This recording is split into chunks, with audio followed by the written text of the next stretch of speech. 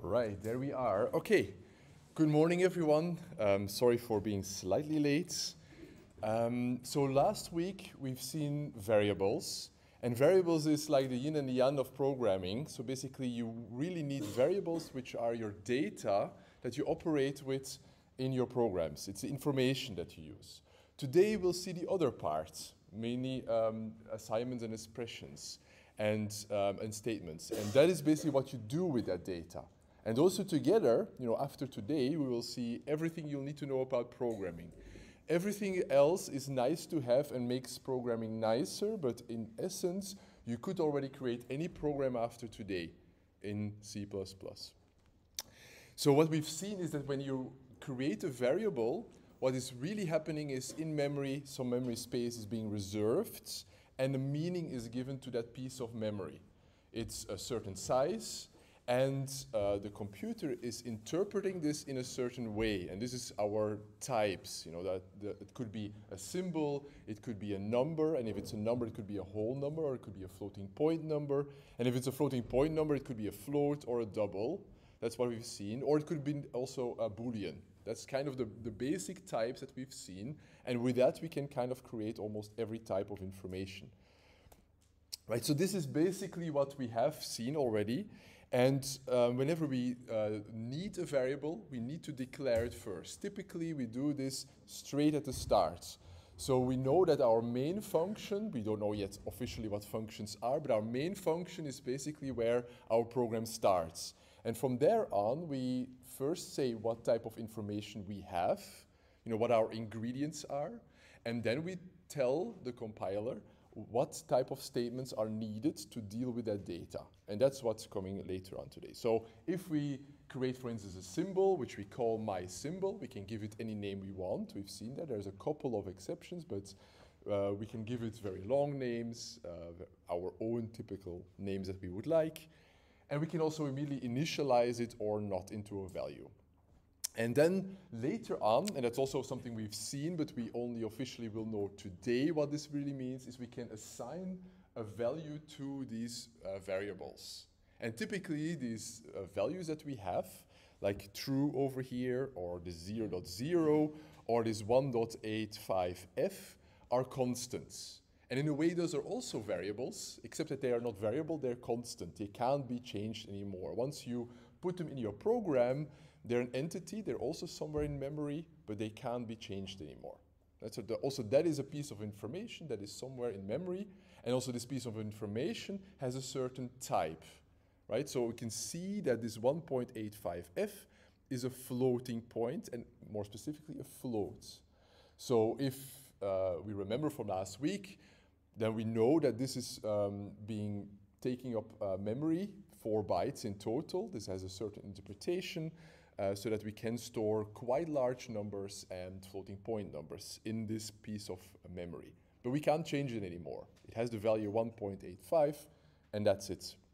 The same for this quotation mark, ampersand quotation mark. We know that this is a constant character, and a character is nothing else but a number from 0 to 255, which is an index in this ASCII table that we've seen. Right? So that is what we finished that last week, and during the exercise session I showed these slides as well, so I won't tell you too much what this entails, but when we write a program, our compiler basically starts reading it, and then in our main function, starting from this line over here, it will first, or we typically first have our variables, and then we have our statements, and these statements are going from top to bottom, from left to right. They're always separated by these semicolons in C++, and each of those statements is telling what to do, is telling the compiler what to do. So you take the variable my symbol and you give it the value a, as the symbol a. Or in this case, and this is something that we'll see much later, we take the standard console out, that means our terminal, and to that we print my symbol first, and then we print an end line character. So it goes to the next line. And then we give a new value to our my symbol, namely the Q. And then we do exactly the same thing again, so that in the end we print first an A, then a Q. And then we have this return 0, as we said. Once we are there at the end of our function, we return back to the operating system and give this value to our operating system, right? That's basically what happens when you create a program. And all we've seen so far is that we have variables and constants, and they're basically the same thing. They're just a space in memory with a particular interpretation and a name. Right. What we've also seen is scope, and this is coming back today. So whenever you have curly braces, you can think of it like this. Whenever you have curly braces and you introduce a new variable in those curly braces, like this integer c over here, then as soon as you leave those curly braces, then that integer is not there anymore. It's deleted from memory. That means if you try to access this value of our variable c, our compiler will complain. This is something that is called a block, and that we'll see today again. And this will become a little bit more complicated once we start seeing multiple ways of creating blocks. You can create a block wherever you want, you know, in your functions, typically. So you can create these curly braces. And with our indentation rules, we see that we need to indent them so that we see that this is a separate block that does something. And the only thing that you need to remember for the variables is that if you created a variable in a block, it will not be there after you leave the block. And again, there, the compiler goes from top to bottom. That means after he's gone through this line, C does not exist anymore because it was introduced here and deleted right over here. Okay? Those are very essential pieces that you need to understand and just be able to deal with. Right. Conversions we've seen as something that is typically or could be really complicated if you would have to learn this by heart. Many other introduction to programming courses do this. They require students to learn that you can convert, for instance, a double to a float with certain side effects, but a float to a double is easy, and you can do this implicit. But in this case, I would ask you to never do things implicit. If you have a constant, or if you have a variable, or multiple of those, they will always have a type. And if you then use those with operators or with functions later, then they would need to have exactly the type that you would expect them to have. That means if you have an assignment, and your assignment over here is C, which is a character, then on the right side, we need a character. If it's a float, in this case, like you can see from the constant over here, then we always explicitly convert this to a character. And this is usually possible. If it's not, then the compiler will warn you and will say in a very nice error, typically that you cannot do this in C++.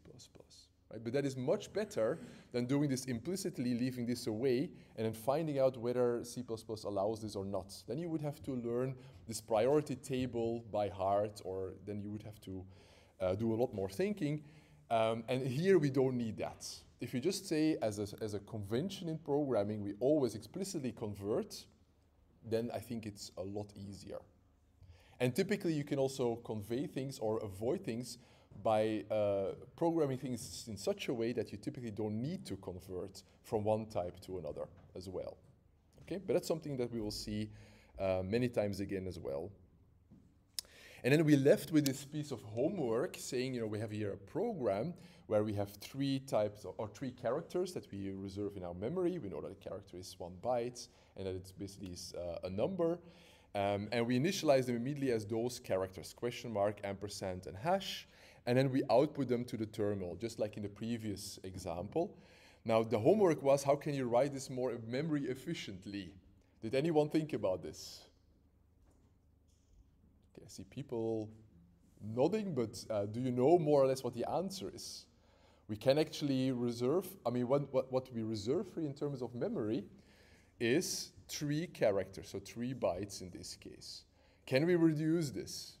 Can we make this program a little bit more memory efficient? Yes, how? Don't be afraid.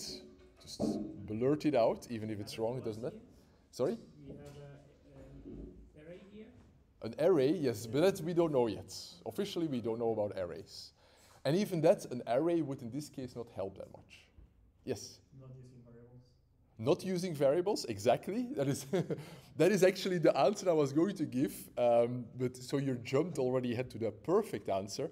We could just scratch all those variables, and we could put here the constants, question mark, ampersand, and hash.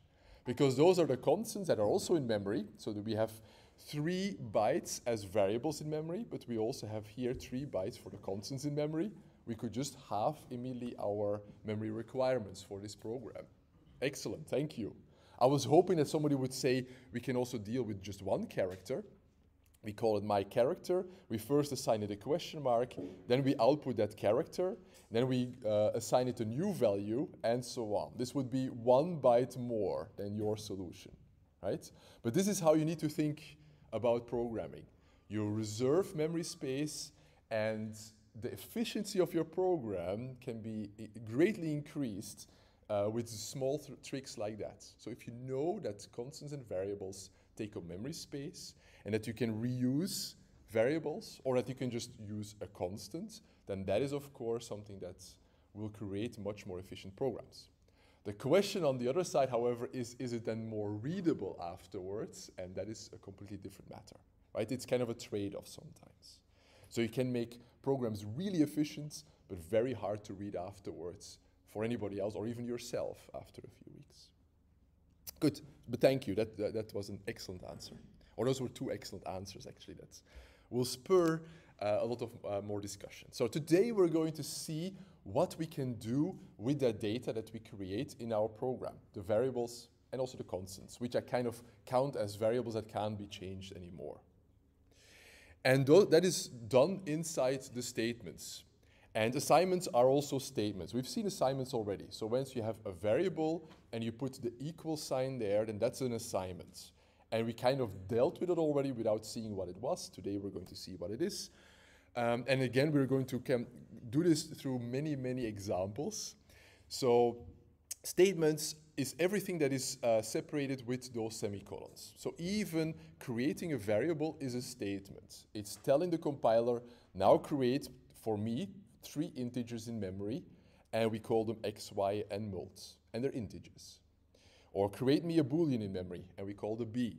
That's basically what is happening. And for each statement, the compiler will execute or will do this statement for us. So the first 2 is reserving memory space and making sure that whenever we call those names, we access that memory space. We can call up the value of those variables, or we can change the value of those variables. And that's exactly what we do in the next lines. So in this case, the value of x is basically renewed in this case because of this assignment operator over here. And it means everything on the right side of this equal sign, which is in this case the constant 2. Which type is a constant 2? Integer, exactly. X is also an integer, so everything is fine.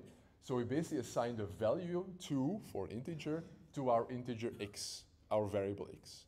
So from now on, our x, whenever we call the variable x, we get back 2. Because that is the value of our x. This is something we've seen implicitly already last week, because assignment is basically giving values to variables. The same for mult. Mult is also an integer. 1 is also an integer. You assign the value 1 to our variable mult.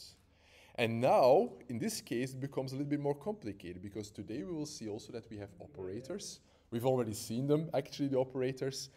We know that star already by now is multiplication, so we multiply x by 7. Again, x is an integer, 7 is an integer, so we do an integer multiplication here. Now the question is, what happens when we divide by 2? This division is also an operator that operates on 2 integers. So 2 is an integer, x times 7 will result in 2 times 7, so 14. 14 divided by 2 is 7, exactly. Now imagine we had here something bigger, like x is 3. Then we would have 3 times 7 is 21, and that divided by 2. What would be the outcome of that?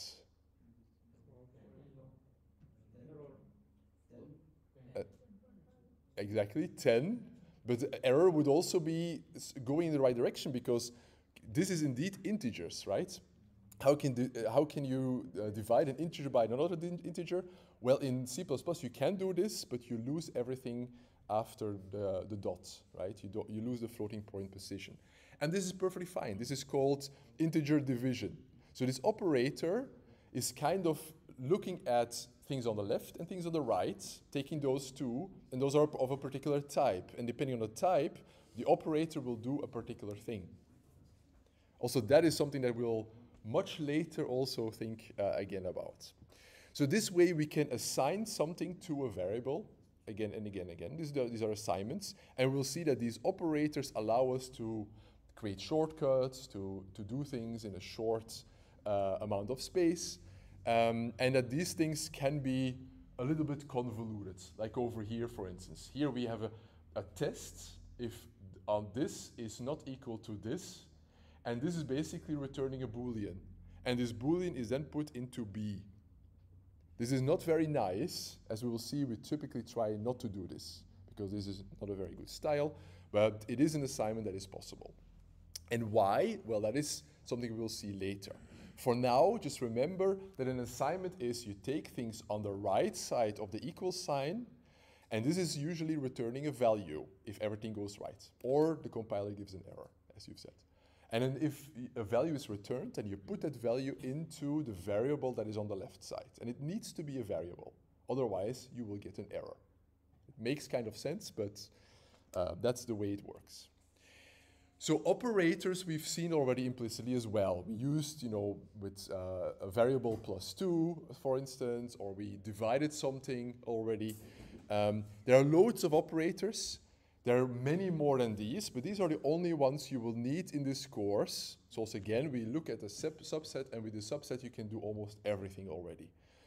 So we have certain types of operators. You don't need to learn this by heart, but some operators can be used in various ways. For instance, if you have 2 minus 1, then the minus is using two numbers, one on the left and one on the right side of the minus, right? But you can also say, for instance, x equals -7. Then this minus is using only one constant. So basically constant 7, and then changes this into -7. Right? That is what is happening in the background.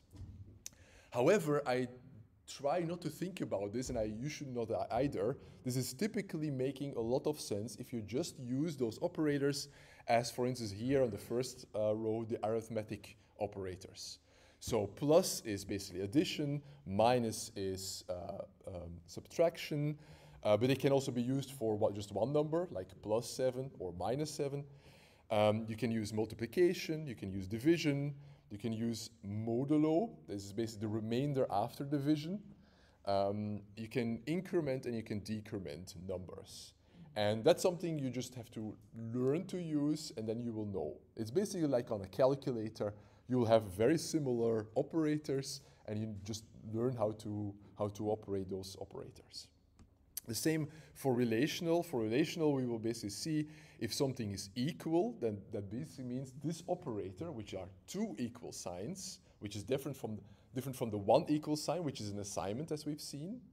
Right? If you have two equal signs, then this operator will take what is on the left and check whether this is exactly the same value as what is on the right.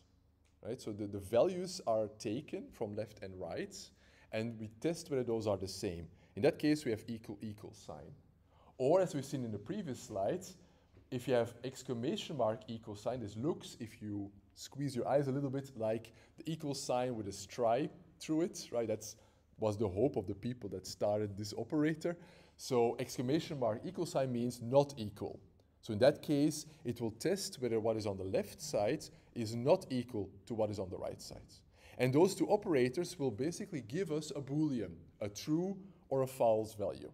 True if those two things are equal, or true in this case if those two things are not equal, for the not equal sign operator. So those are relation operators. We will see also logical operators, the and, the or, and the not. That's something we will see much later, or in a few slides. And then we have the assignment operator that we've seen already, plus shortcuts that we can have there as well. So let's go first for the arithmetic operators, and also there, try it out. Try everything that is on the slides out by yourself. On the server, you can create any directory, which you can call whatever name you would want. You can go in there and then just program by yourself and see what happens. Try to break the system. Also there, try to see what happens if something that is not on the slides happens, or what happens when you try to think out of the box a little bit, for instance. So do try out things. And here's already a couple of things that you could try out. I already explained here why and what is happening over here, but it kind of gives you a preview of what operators can do. So again, the first 5 lines here are assignments. That means you take what is on the right. This will lead to a value, and this value is copied into our variable that hopefully is created as well. In this case, we create loads of variables in one line, and we've seen that is possible. We could do this also line by line, but then I would quickly run out of space here. And we can also assign those variables particular values already. That's called initialization. Because typically, if we just, like with over here, initialize something, create something as a variable, we cannot be certain that this is initialized to a certain value already. Typically, compilers create a variable and then immediately assign it to 0, but this is not always the case. So we can't be always certain. But if we immediately then assign with a particular value, namely the value x plus y, then we know that we use this operator plus between 2 integers. That means it returns an integer. And 5 plus 9 is indeed 14. That means the value of 14 is given to our integer width, right? And this way we have loads of integer operations here. Now obviously we can do exactly the same for floats or doubles, right? But then the operators would operate on different types of variables. Now the only thing that not everybody always knows about, or not always everybody is able to deal with, is this modulo operator. This modulo operator, however, is nothing more than the remainder after division, and that is typically not that hard to think about, right? So basically, if you divide x by y, then you have a certain number typically, and if those are 2 integers, then it's a whole number. But typically there's also a remainder, and this remainder is what this operator gives you back. It does not give you back x divided by y, it gives you back what remains after you divide x by y, right? That is what is given here. And with modulo you can do certain things. For instance, test whether something can be divided by something else. And that's something that we'll see in a second as well. But you also need to remember that the modulo operator is then only available for integers, and it's not available for floats or doubles. Because if you divide a floating point by another floating point, you will not have a remainder. You will receive a floating point, but there's no remainder in the division, right? So that does not make sense. That means the compiler will give you an error if you try to use the modulo operator between 2 floating points. Again, the importance of this type is really, really important in C++. Right, so here we have an example. So here in this case, again, this is something I put explicitly on the slide now because it's so important. If you have 2 integers, x and y, x is 3 and y is 7, I'm not sure if I made a mistake there. We'll see in a second. So if you assign z to x divided by y, okay, I needed to switch those. So 7 divided by 3 I wanted to have here, and it will definitely not be 2 in this case. But in this case, it will be integer division. That's actually, okay, I'll change this immediately now, otherwise I'll forget about it. Right, so the idea is here, if you have 7 and you divide this by 3, then typically you would think it is 2 point something, but since the division operator here is on 2 integers, you get a whole number back, namely 2, right? Even though we didn't have 6 divided by 3, that would be really 2. We have 7 divided by 3, but it's integer division. Therefore, it's 2 point something something, but this point something something is not returned because we have integer division. Okay. Let's go for an example. So we have here a very simplistic example that please try this at home as well. So we have here a small program where the only demand is that we initialize 2 integers. We need to give them particular names. Those names are valid in C++. You can't start with a number, but We start here with characters and then have a number. And we need to test whether number 1 is a multiple of number 2. And now knowing the modulo operator, or we need to practice a little bit with that modulo operator, we know probably what to do now, right? So let's try this out. So I already have prepared this. Let me see where. Not here, but here. Oh dear, what is happening here? I need to log in again.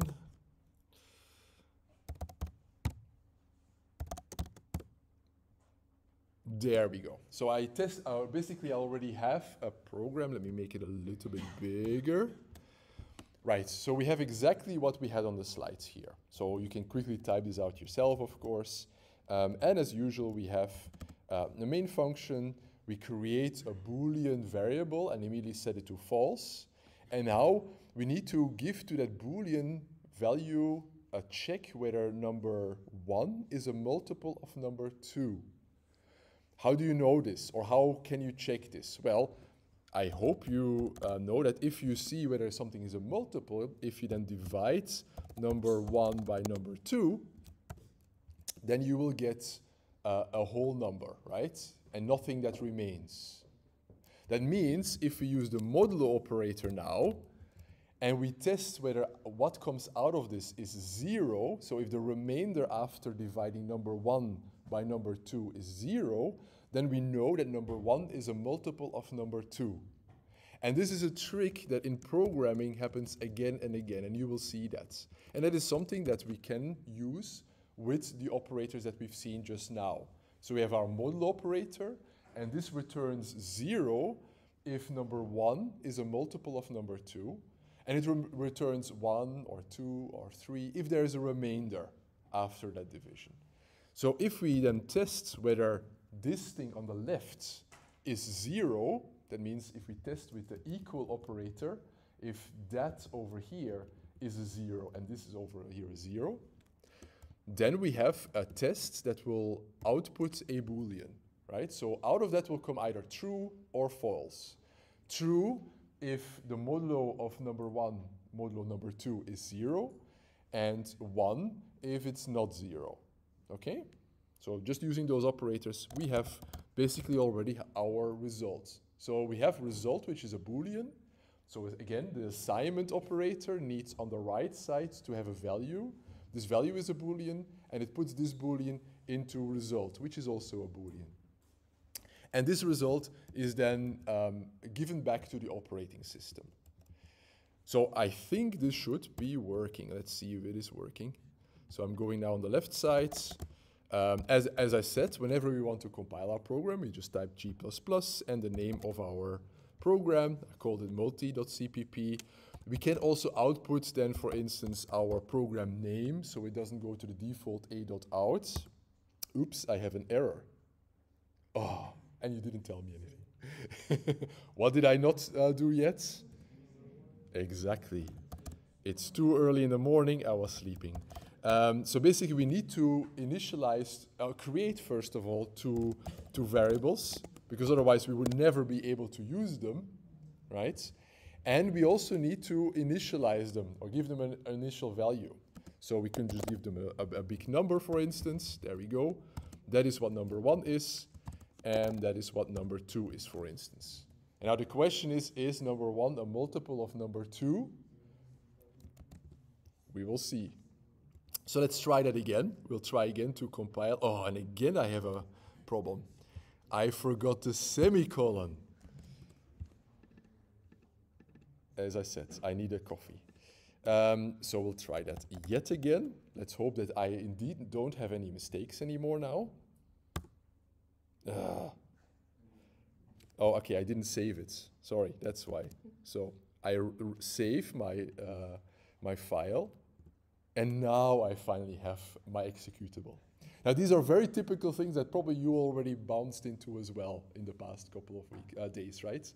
So not putting a semicolon will give you a particular error. Not initializing a variable or not creating the variable first will give you an error.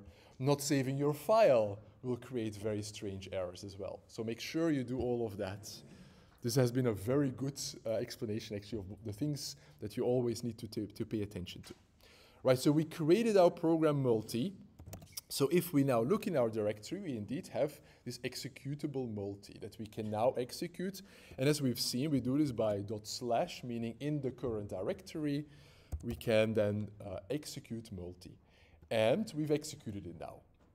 Now, what we've not seen yet, I think, is how we get this value. So our program now gave this value to the operating system, but we never printed this in the terminal, right? We didn't use std cout to output this into the console. We just gave it to the operating system. Now, let me see if I remember this, actually. You don't need to know this by heart. This is just out of interest. But this is, I think, the way we get then the result back, which is 0, meaning false, right? Because our Boolean was explicitly converted into an integer, so false is converted into a 0, true is converted into a 1. So the number 26,437 is not a multiple of 23, right? If we do something like this, then we should get a 1, right? We should get, in the end, a true in this case. And then in that case, our operating system should then, after doing this, get back a 1. So let's do that again. We have to recompile. And then we have to then redo our execution. We execute our program again. And then we look again what our operating system got back from the last command. That is what this echo $? means.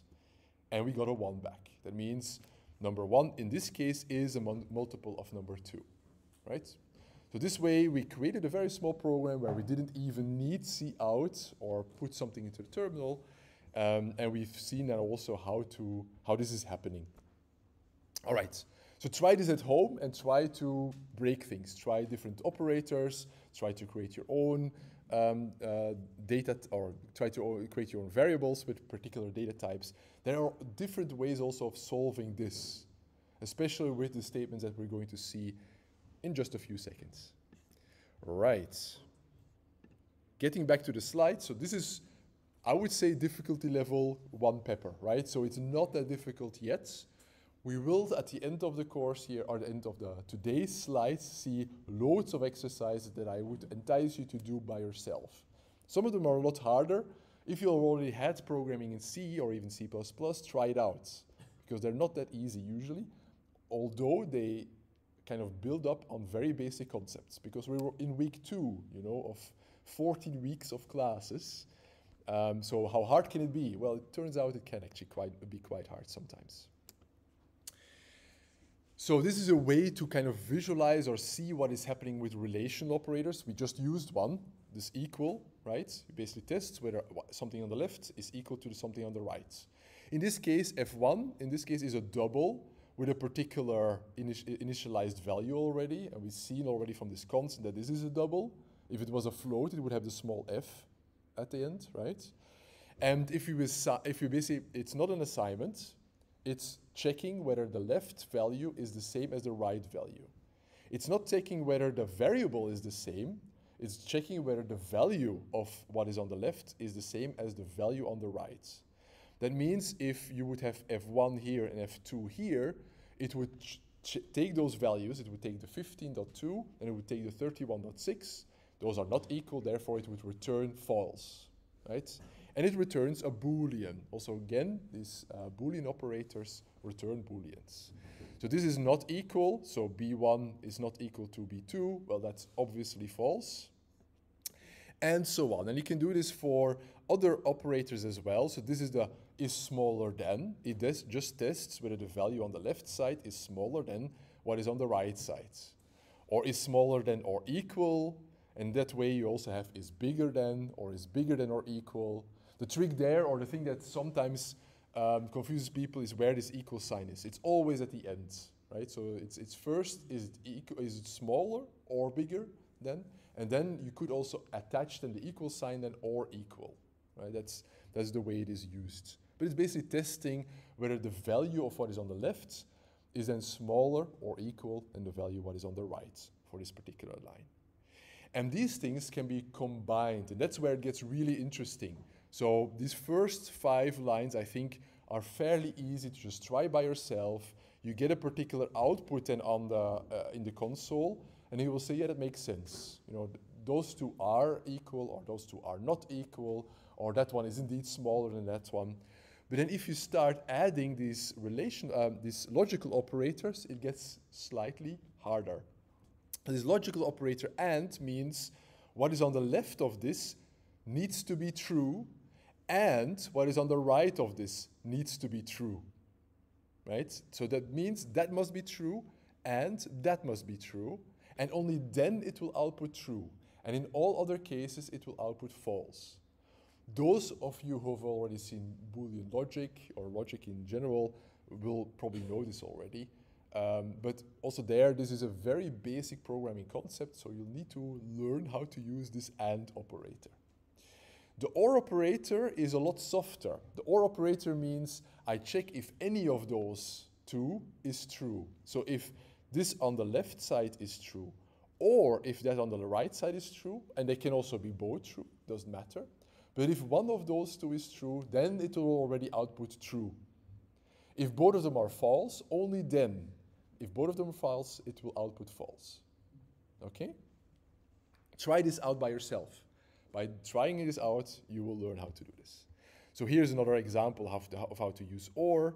And this is our special, we've noted this down in the 2 slides ago as a tertiary operator because it needs 3 things. There's this question mark and this colon over here. And it needs 3 expressions, we call that. So the first thing is here's something that returns a Boolean. And if this Boolean over here is true, before the question mark, then it will do this over here. And this is basically something, a value that it returns. And this value could be anything. It could be an integer, it could be a floating point, it could be a character, like here, it could be a Boolean. And if this is over here not true, then it will return this over here. And I put braces around this to kind of make sure that you see what is happening there. So the thing before the question mark is tested. If this is true, then this is returned. And if this is false, then this is returned. Right? It's a nice shortcut operator, I think, that also in C++ is used a lot. It's very nice and small, therefore it is used a lot. Because there's alternatives. As we will see in a few slides, there are expressions or clauses that are a bit longer. Exactly. The if-else, as you've seen, is, or as you probably have seen that already, is an alternative with more capabilities, and it's sometimes more readable. However, if you're used to this operator, it definitely pays off. Okay?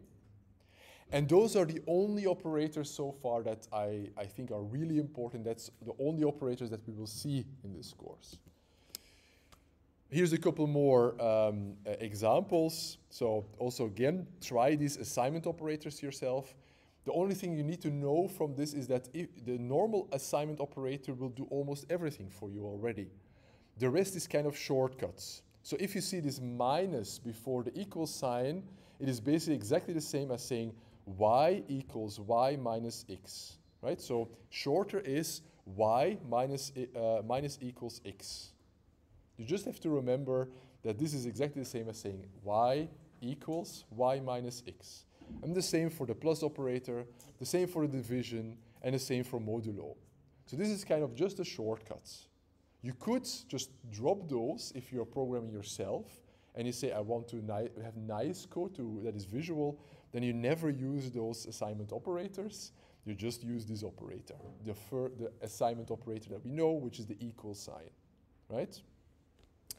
So that is all possible as well. Right. Now, once you have all those operators, we can combine them, as we've seen.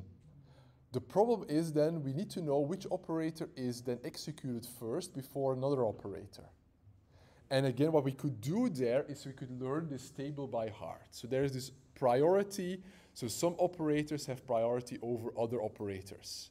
So sometimes OR is having a priority over AND is a priority over plus or minus, for instance, and so on. But to be honest, also there, if we use braces, it's very explicit what we want to have executed first. So in the previous slides, over here, for instance, we have braces over here with this is not equal operator. That means we calculate this first, then we have these braces over here. That means we calculate this first, and only then we have these braces over here, and then we calculate the OR operator first. So we don't need to know that this is bigger than or is not equal than operators have priority over the OR operator. By our braces, we kind of tell our compiler, compute this first, and only then we compute this OR operator first. So use the braces, and then you don't have anything to learn by heart in a table. Which is this table? You can learn it by heart, but I would say in this course, we stick to using braces because then everybody clearly sees what your intentions are. What operator you first want to have executed to get a value, and then which one is next, okay?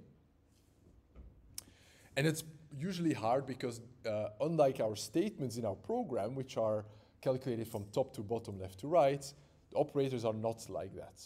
Right? So some operators have priority. That means those are executed first, and it might lead to problems in your program. But we use braces, and therefore it's very clear which operators are being executed first. Okay. So here are some examples of how this is sometimes very readable, but I mean, I think for this operator, you know what is happening, right? So is the times operator first, or is the plus operator first? Yes, so basically there you kind of get to know this, but if you want to really have a very explicit way of doing this, you can use braces. So you say, I first want my multiplication to happen, and only then I add d, or the value of d, to that. And then I calculate for this operator what the value is, right? So here's a couple of examples of what you could do there. The only thing that is really tricky here, in terms of precedence, are these operators, this plus, plus, and minus, minus.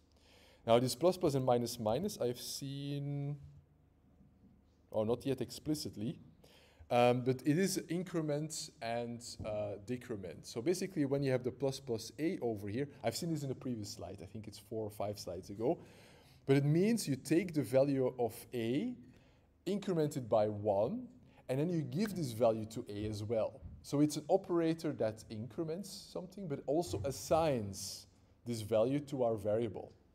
And this means that our value of a is changing. So it's different from a plus 1.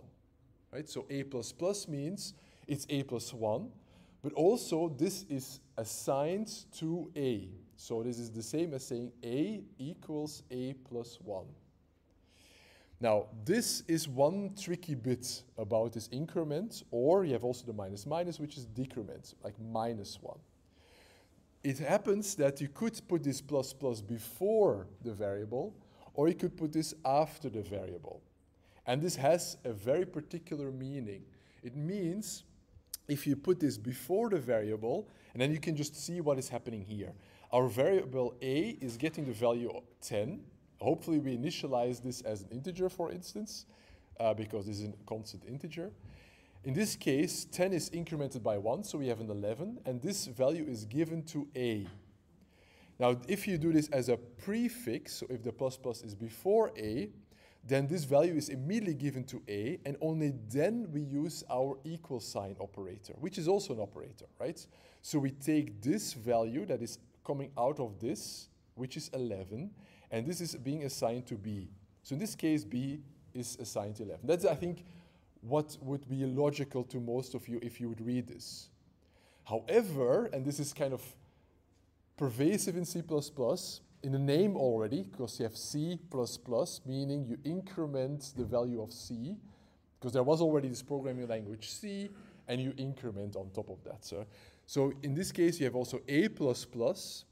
A has again the value of 10. You increment this value and assign this to the value of A. However, this assignment of the value of A and this output of what this increment leads to is then usually coming after all the other operators. And this operator, therefore, is assigned first.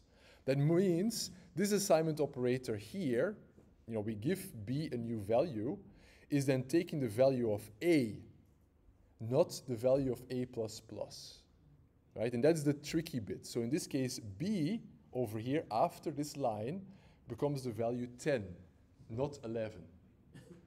This is a tricky bit that I try to now and then practice for during the assignments and the exercises.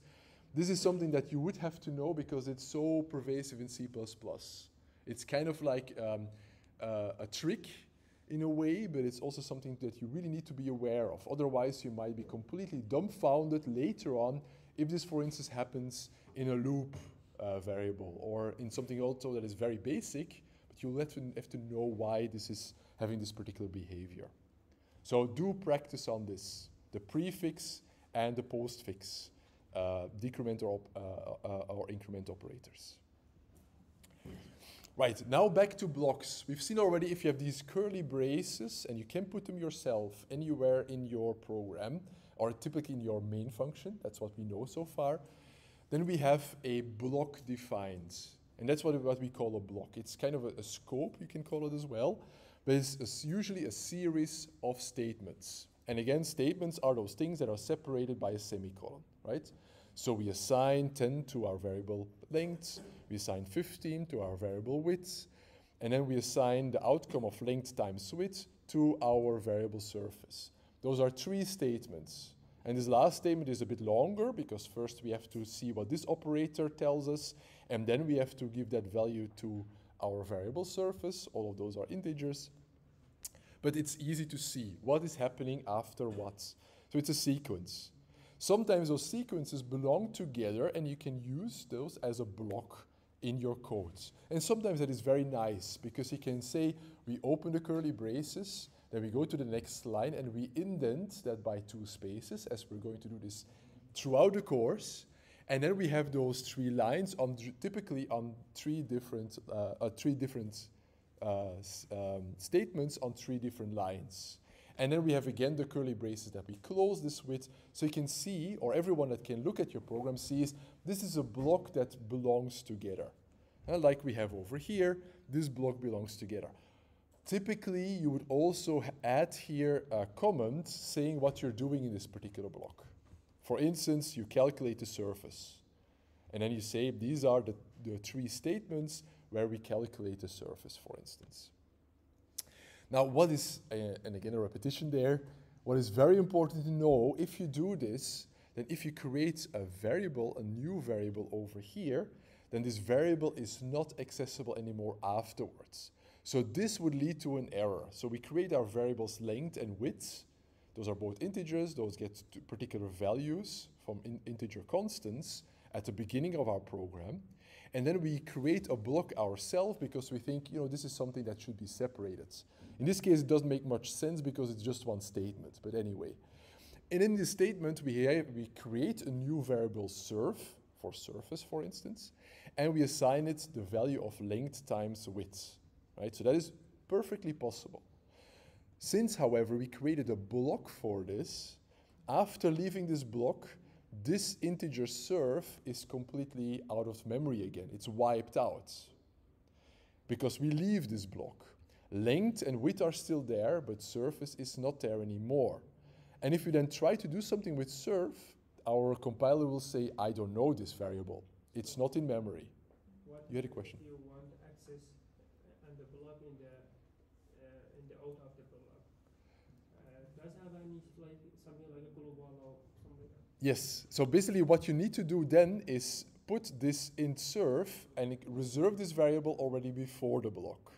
And then, of course, you can access it within the block, right? So then length, just like length and width, you can then access surf as well. So doing it like on the left here is perfectly fine, but doing it on the right creates an error. And that's something you just have to be aware of. And this will become more relevant next week when we look at functions, because functions are kind of an extrapolation of this block, with a lot of extras, by the way. But exactly the same thing happens there. You automatically have certain variables, But those variables you will lose after you end the block. But this does not mean that blocks are completely useless, right? They're sometimes very useful. Especially if you now, from now we just know our main function. It means everything we do in our program is in our main function, and it's a sequence of statements. You could create now already many things, and this could be many, many lines. And by partitioning things in blocks, typically things become nicer to read. So that is one reason why a block is sometimes very useful. Just remember that if you create a new variable in that block, you lose it after you leave that block. That's all. So, now when you create a variable out of the block, like in the first case, then you initialize it in the block. What happens now when you leave the block? Then it's still there. So basically, it's everything that is happening after leaving the block. So the question was, what if you initialize it in the block, like we do here? So we initialize surface here and give it a particular value. Now surface will still have its value afterwards because it's still in the memory. And the only thing that is done, but it's a very important question. So the only thing that is done is that variables are deleted. And that's another thing. In many compilers, the variable is deleted, but the value that the variable had in memory is sometimes still there, right? So in this case, we calculated 10 times 15. So surface is getting, there's an integer in our memory and that has the value 150 after this line. So when we stop here, we still have surface, but when we, for instance, go out of our main function, also there we leave a particular block, surface as a variable is deleted after leaving our main function. But what can happen is that in that particular memory space, the value 150 is still there, but only with a few compilers, a very, very basic compilers. But it's possible, right? So the only thing that we have to think about is that we can't access that data anymore through our variables. Okay, but that's indeed a very insightful question, especially for this slide. All right, let's start now with the 3 things, or the 4 things actually, that will create now all the tools for you to create any program. It will be lengthy, and it will be a little bit convoluted in ways, but from now on, after these 4 things, you will be able to create any type of program. The first thing is, when you're programming, sometimes you have to test whether some certain condition is true or false, and then depending on that condition, you can execute either one thing or the other thing. And I think from your earlier answers, I hear that many of you know already what this if-else statement means, right? So it's basically either an if statement, if you just want to execute something if a particular condition is true, or you have an if-else clause where if this is true, you execute this over here, and if that is not true, then you execute this over here, right? That is, I think, from a readability point of view, very easy to see and even to read, right? It's English, basically. If our number is smaller than 0, then we assign to our variable sign the character minus. Or here, the same. And if this is not the case, so if our number is bigger than or equal to 0, that is kind of explicitly or implicitly here given, then our sign is becoming the value, the sign plus, right? That is kind of how you use if or if else. And that allows us in our sequence of statements to pick and choose which statements we execute. And that is one of the fundamental things you do in programming.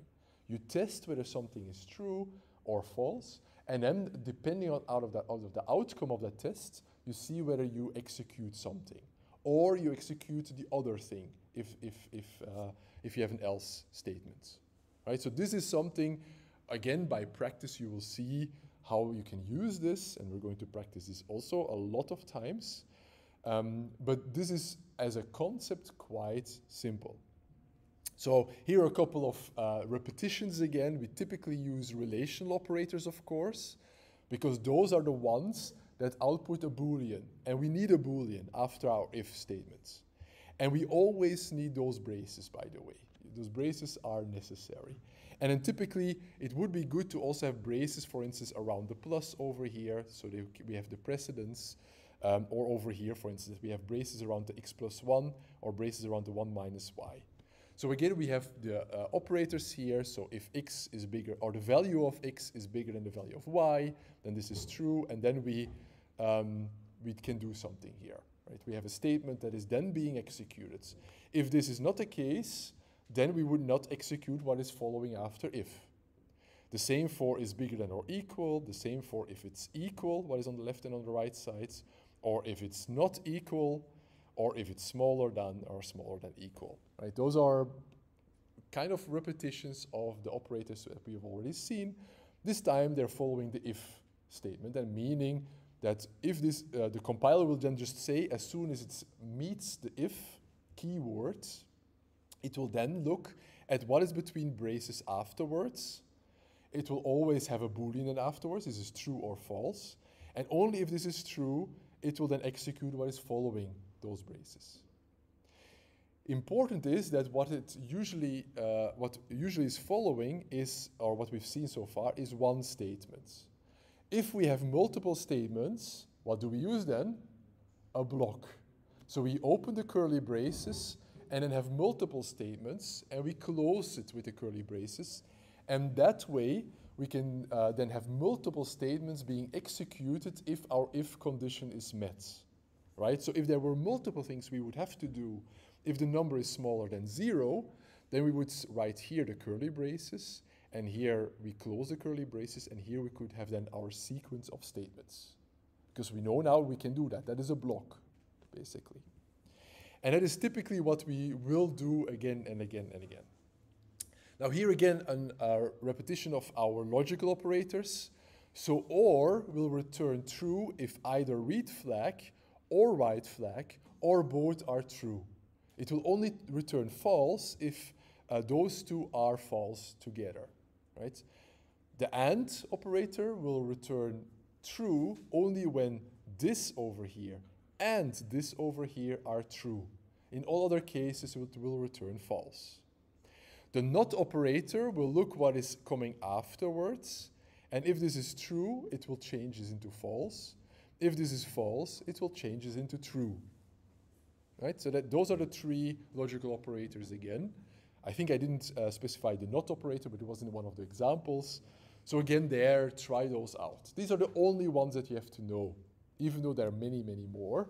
Those are the ones that will cover 99.9% of all programming problems, I would say. Okay. Now, the problem is with if-else statements is that sometimes things can get a little bit tricky to read, especially when you nest things. So if you have an if-else statement, sometimes you want to also test a second thing after this if statement, for instance, or another thing. In that case, you have to embed if-else statements, like over here, for instance. So if the number is 0, then we assign, in this case, sign is an integer variable, so we assign it the value 0. Otherwise, and then we go and test it again. So if the number is bigger than 0, then we assign the value +1 to the sign. And otherwise, we assign -1 to our sign. Right? This is something we could do. The question is, where does this else belong to? Does it belong to this if or this if? In this case, our indentation shows what it belongs to. But after doing this in a nested way, it can get really, really complicated. What I would do there is I would use the curly braces almost always if you have an if-else statement.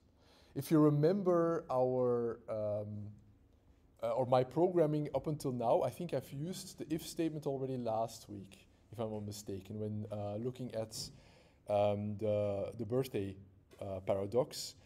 I always automatically start creating an open curly braces block after an if statement. I would think that this is the best way to program anyway. You never know whether there's only one statement following the if. And if it's multiple, you have to start with curly braces. And in our style, we always start with curly braces directly after the if, and then we change to the next line. So it's much nicer to read if you do it exactly always. And this is basically the reason why I advise you to always use the curly braces after the if and after the else.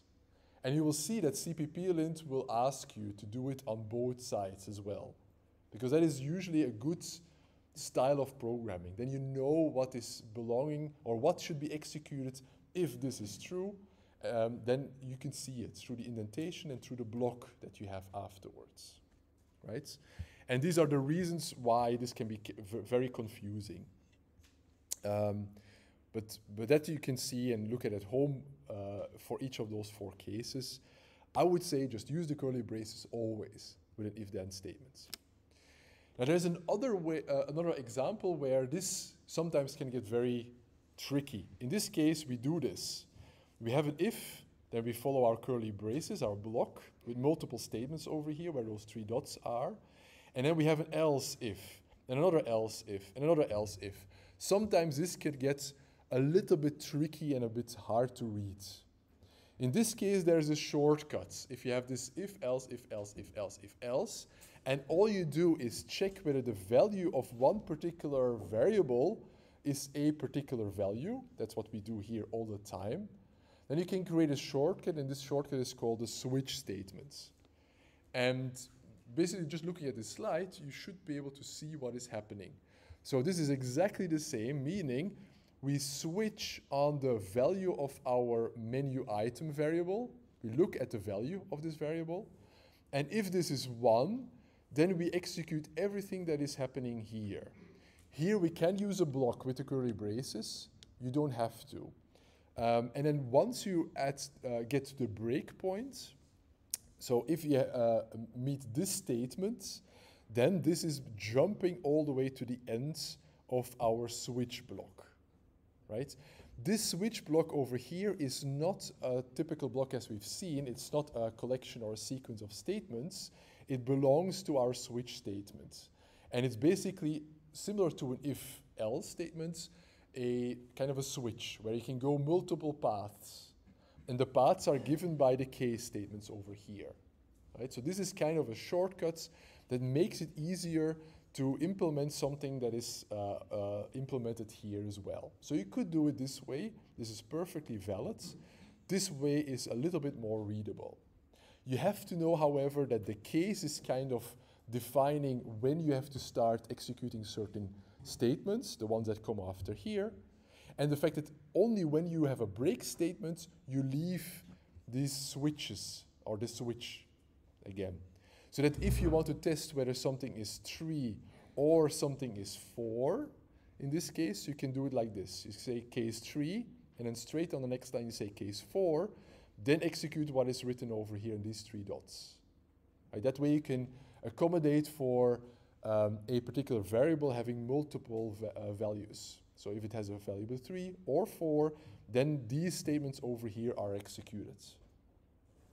So you could implement this with an if statements, but for readability in this case, the switch statement is much nicer. And then we come to the most powerful thing. That's why I'm going a little bit faster. And this is also what we're going the next 3 weeks to practice again and again and again, because even people that have seen already C and C++ typically have a lot of problems with loops and also the if-then or if-else statement. So that's why these two things are extremely important, and we're going to see those in the assignments that will be opened up at noon again today, just like last week, as well as the on-site assignment that we'll have next week on Friday. So where you'll have to program something related to loops and the if-else statements on a piece of paper. So the assignment that you're given this week will be due by next week Friday. But at the same time, next week Friday at assignments, you will have to come over here and fill on a piece of paper, just like at the exam at the end of the semester, an example like this or an assignment like this. Right? So make sure you're there next week. So the loops is something that is essentially not very hard to conceptualize, but requires a lot of experience and a lot of trying out before you kind of see when you need to know which loop and how you use those loops. And there's only 3 variants. The first 2 are called the while and the do-while loops. And for those 2, you basically are able to repeat a block again and again and again. The while loop is a very simple one. So basically you start with the while keyword, and just like with the if keyword, you follow it always with braces, and then you see whether what is in these braces is true. If it's true, then you execute the block that is following it.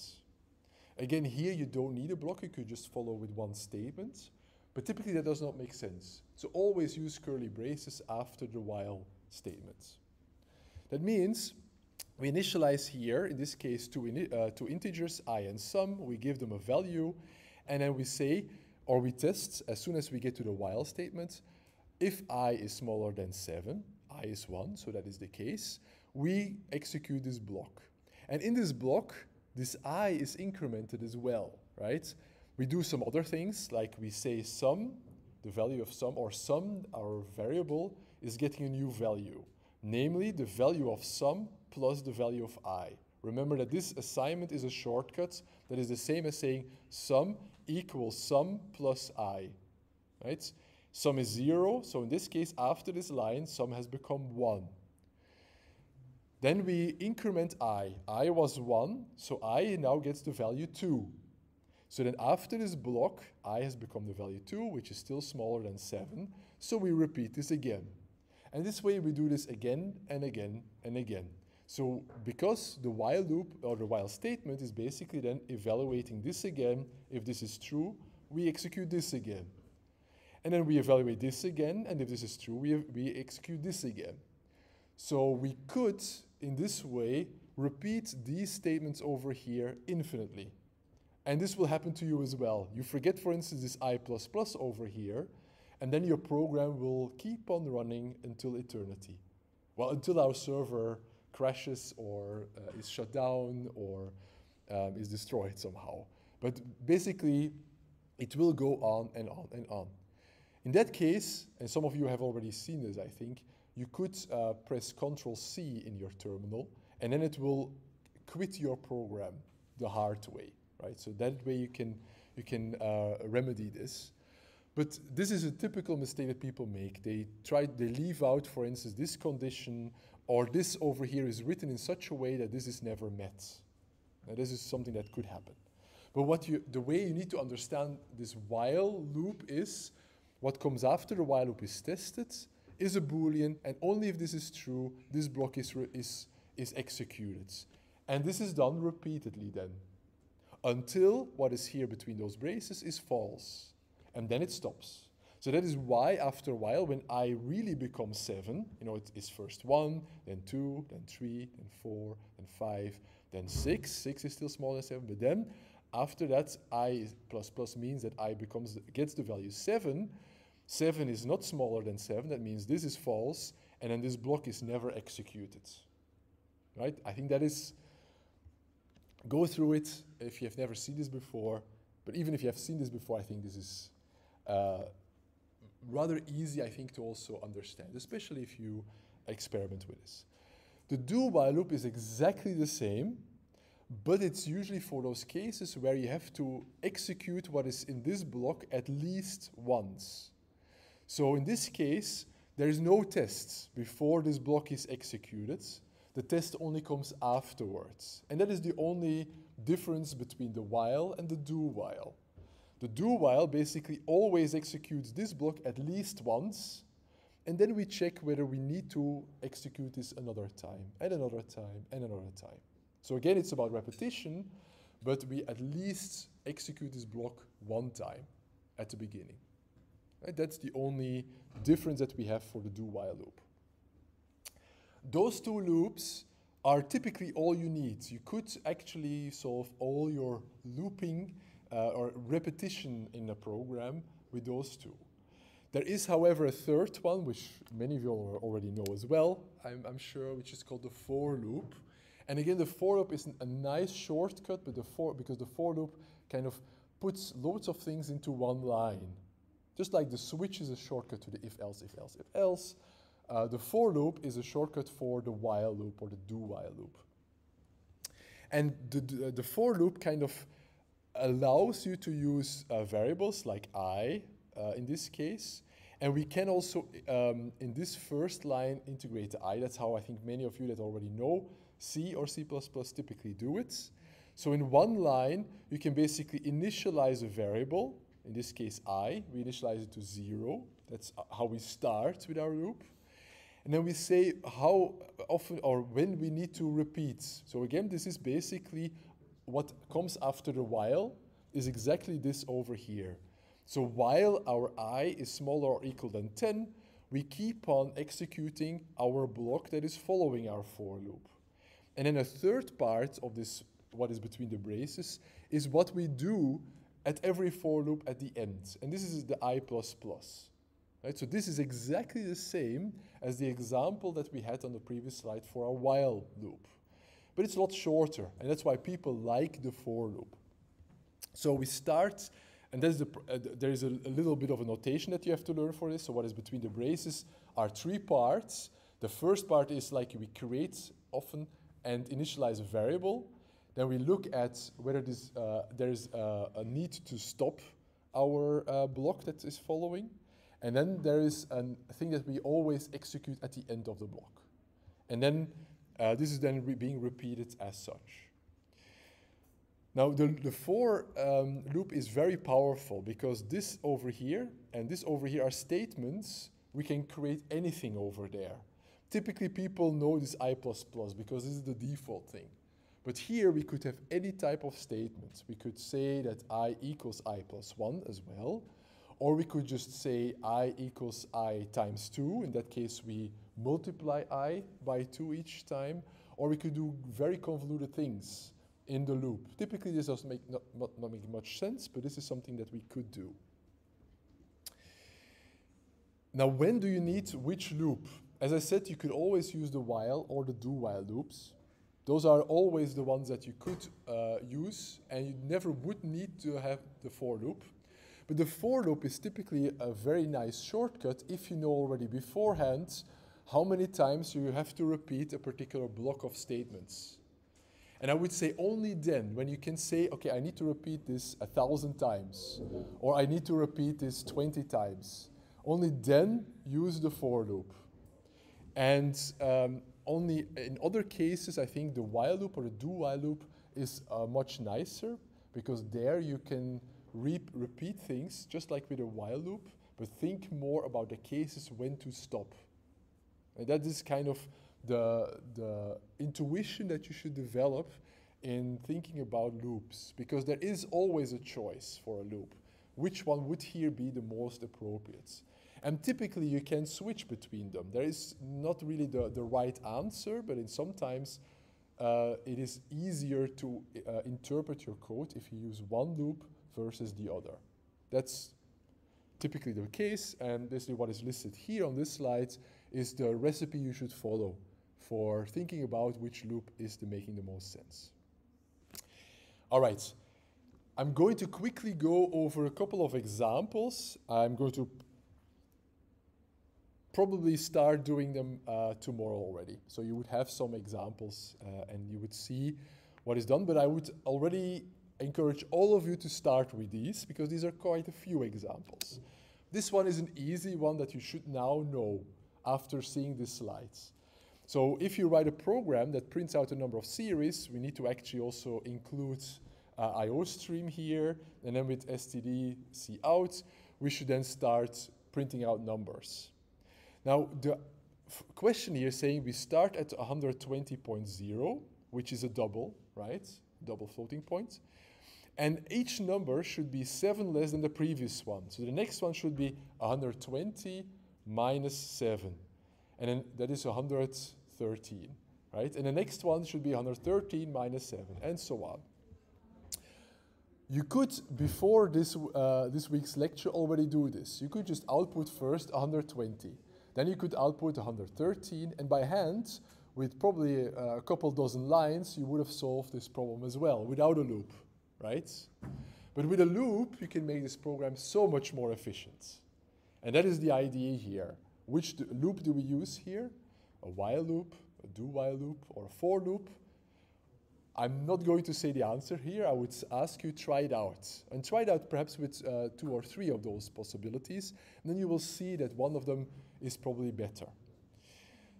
Now about those loop, or the definition of this loop, we need to stop once this number that we're getting, this next number, is smaller than 43.7. Now this already points to something that we need to check. Now you could do this with an if statement, right? You could just say, if our number that we've now gotten is smaller than 43.7, then something happens. And that something that happens can then kind of flow into our looping stop condition. That is one way. But of course, when you talk about loops, there is always a stopping condition. That means you should already think about when to stop the loop and what the condition of that stopping the loop is. So perhaps you don't need an if clause here. Right? That is the other part that this example kind of starts teaching you. And like that, there's also this, where we need to do exactly the same. We need to go over certain numbers. In this case, we're not going to simply increment or decrement a variable, like in the previous one, where you do always -7, -7, -7, -7. Here we have our variable. So we have a variable that starts out at 100, and then we divide it by 2. And then we divide it by 2 again, and then divide it by 2 again, and so on. And it needs to stop at a certain point as well. This is a little bit more difficult, I think, because of this.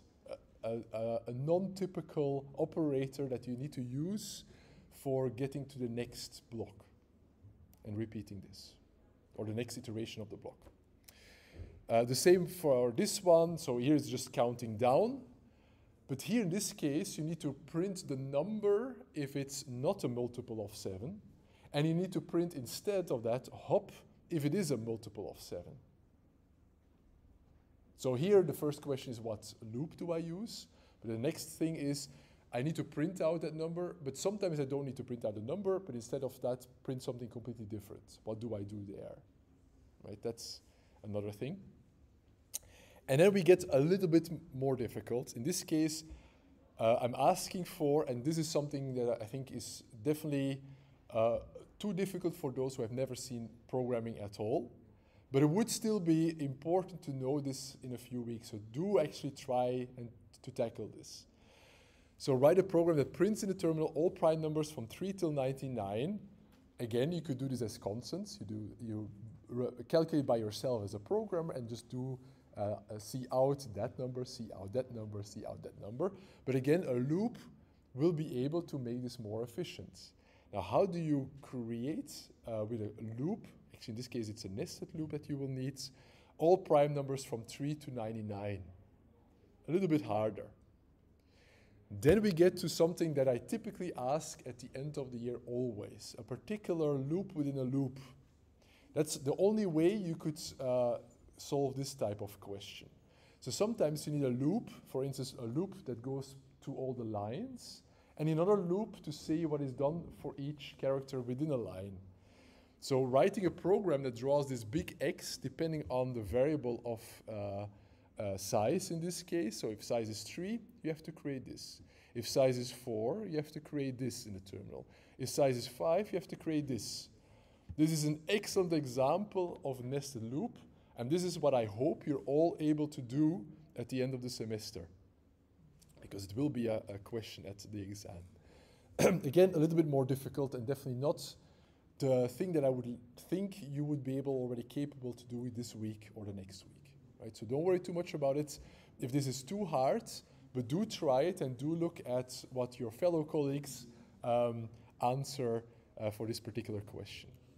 And then if you want it more difficult, changing from this to this makes it a little bit more difficult as well. And like this, there's thousands of questions I could ask. Not an X, but a Z, or a Y, or an H, or just a slash, or a backslash. The possibilities are endless. Or an S, right? So there's loads of things I could do. In terms of asking something, the essential things here are always the same. And I'm thinking about this in an algorithmic way is something that I hope you're able to do at the end of the semester. Because that is really what program is about, to do this in an efficient way. And all of this can be done with the things you've seen this week already. So with if and else statements and with the loops that we've seen. All right, with that, we're done with today's lecture. As I said, and I'll repeat again, tomorrow or in a few hours, you will get a new assignment already on Moodle. And then you will get a little bit more than a week, so until next Friday, to complete this assignment, just like you completed the assignments of last week. Although there you had a few days, now you'll have a whole week. This is important that you do this, because now the points will start counting. For this first assignment, that was bonus. Now the assignment will start counting for points for your assignments. And then even more important, next week, what you will see is you will just have to come here, and then after a few minutes, everyone will be given a piece of paper, like at the exam, and you will have to write by pen and paper an exam question, a very typical exam question where the if-else statement is being asked for, the loops are being asked for, and then what variables are. So it's not very hard. And the assignment that you will get today is a perfect preparation for what you will do next week in that case, right? Okay, with that, thank you for coming, and we'll see each other tomorrow.